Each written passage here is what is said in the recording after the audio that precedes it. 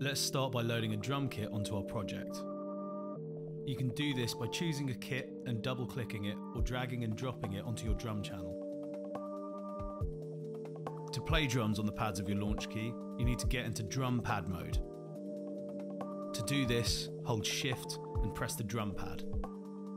Let me explain the drum rack to you.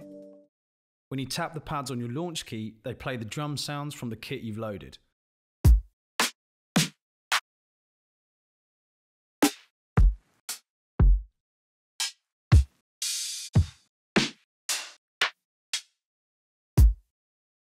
The pads on your launch key are mapped chromatically to mirror the pads on Logic's drum rack. Let's record.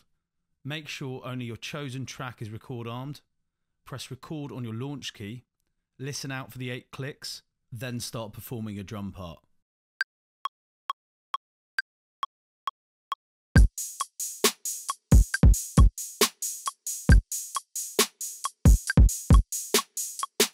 To finish the recording, press stop on your launch key.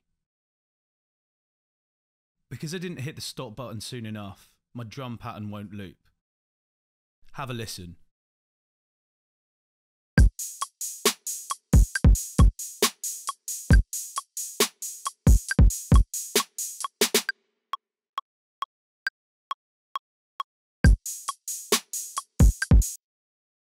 To fix this, open the clip you've just recorded and drag the loop brace back to the end of your drum pattern.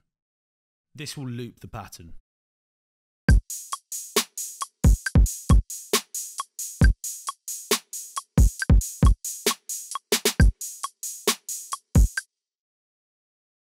To fix the timing of your recordings, use the Quantise feature.